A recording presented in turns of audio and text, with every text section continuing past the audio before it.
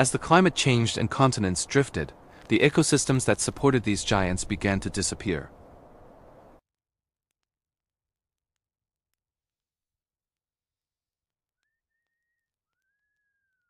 Their size made them slow to adapt.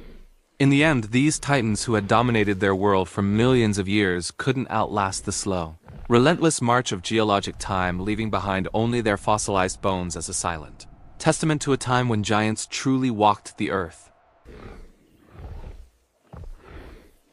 From a single fossilized bone to a fully imagined giant, the story of Argentinosaurus is a powerful reminder of the incredible diversity of life that our planet has hosted.